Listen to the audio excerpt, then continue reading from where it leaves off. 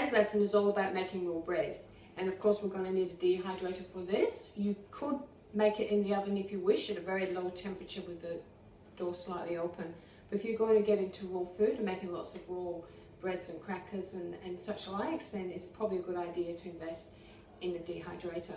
The main secret to making raw bread is that you need some vegetables to make the bulk of the bread. You need some ingredients that are going to thicken the bread. You need your herbs and spices and everything that you're going to put into the bread. You can also add something lumpy before you put it in the dehydrator to give it that extra zinc. And you need something to bind all the ingredients together. And we'll go through this step by step as I make the bread. The binding ingredients that I use are normally whole seeds that are ground up. I have this attachment to my Vitamix, and this is where I put all my raw seeds and nuts and grind them into what you would like to call a meal or a powder that you can use for your recipes. You can do it in the main one, but if you have that, that's a bonus. You can also use a coffee grinder. And what I do when I grind things up, I have a jar and I place a label on it, tell me what it is. So this is a ground flax meal, and then I can use it in other recipes, but try not to keep them too long. Keep them for a couple of weeks in the fridge and then make fresh. Okay, so the bread we're making today is called leftover bread. So we're going to be using the leftovers from when we made the cultured vegetables. So this is a basic recipe, and you can add which vegetables you like, take away which vegetables you don't like, use scraps, or if you are juicing, you can use the pulp as the vegetable part of this. There's so many options you could do. You can make up a recipe to suit your taste and what you like. So let's go through what ingredients you're going to need for this bread, and let's get started.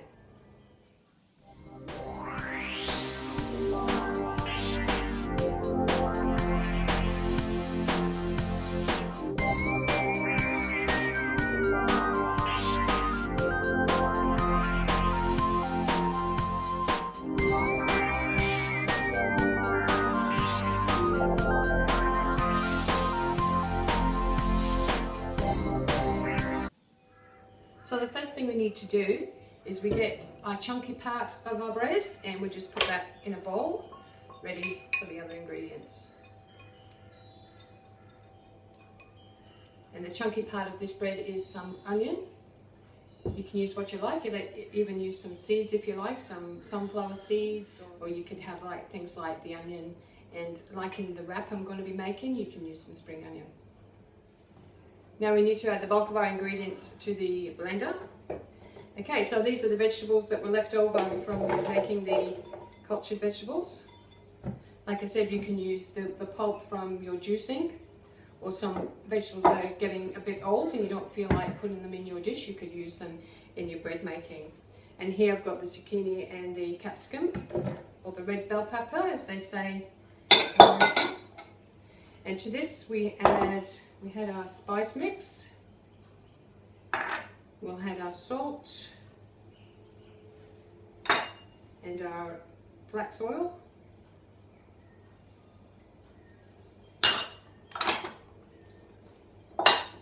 And into the blender we'll put the sunflower meal, which is just the ground up sunflowers. Excellent source of omegas for women. And then we add the water, 2 cups of water.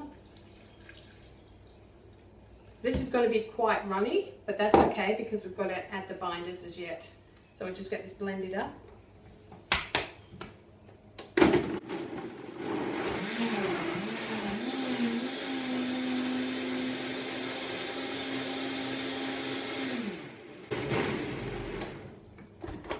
So you can see that's nice and watery, but not to panic, the bread will be fine. So we now add this to our onion mix. Give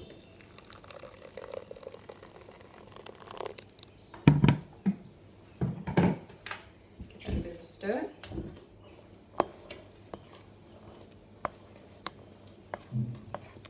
And as you can see, this is quite watery. Okay, so we then add our chia meal. And we add our flax meal.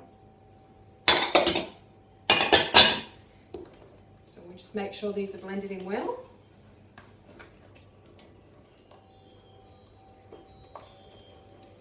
Now this is going to thicken up, so it's a good idea to leave it for about 5 or 10 minutes, and then we'll come back and see how it's going. So this is after about 5 minutes. You can see it's getting nice and thick now, and that's because of the flaxseed and the chia seed. You can actually soak the seeds and put them in whole if you like, but I tend to like to make them into a meal.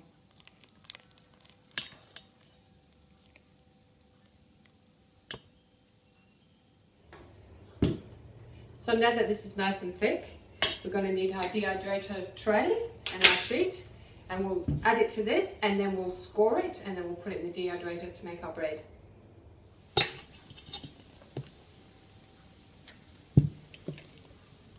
So now we take our dough, or our bread, place it on the sheet.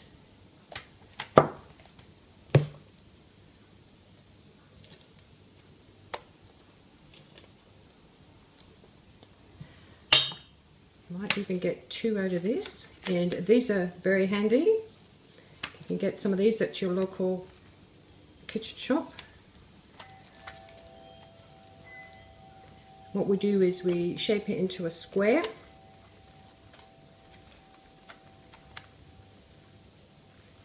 to whatever thickness you like. Just bear in mind that the thicker it is, the longer it will take to dehydrate. And with dehydrating,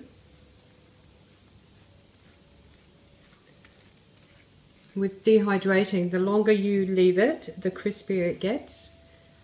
If you want it pliable, then you don't leave it as long.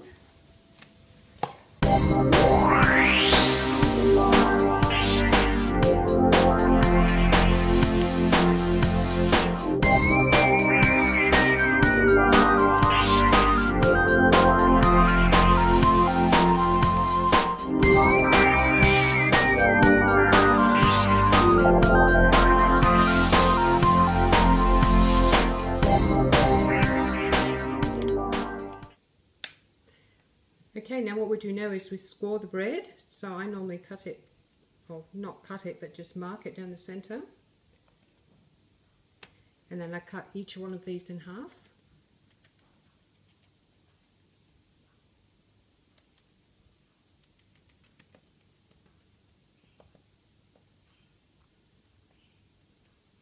And then go across the center.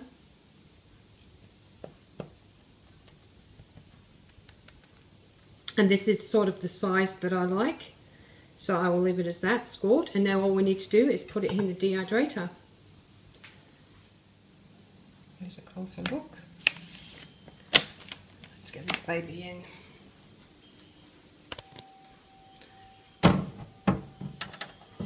Make sure she's got plenty of room. And then we make sure that we don't get more than 100. Then we make sure we don't get more than 110 degrees. So I just turn the knob a fair way because I just use my own timing. So now we'll use up the rest of it.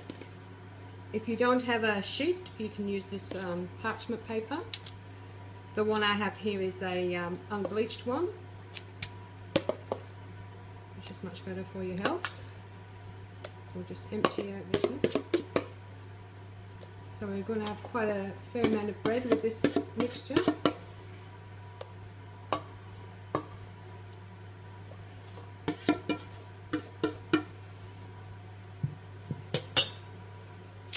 Okay, so just spread it out again. Just check how much you have and as to how large this is going to be.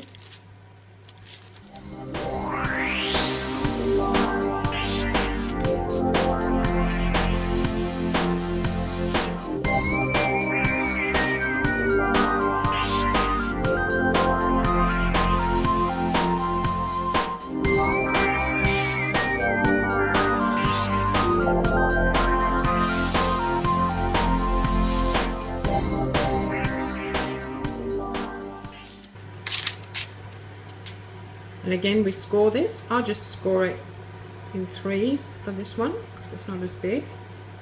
And across the middle, make some nice slices there. And of course, it always looks beautiful, so you get a beautiful rustic feel when you make raw food. And we'll pop this in the dehydrator with the other one.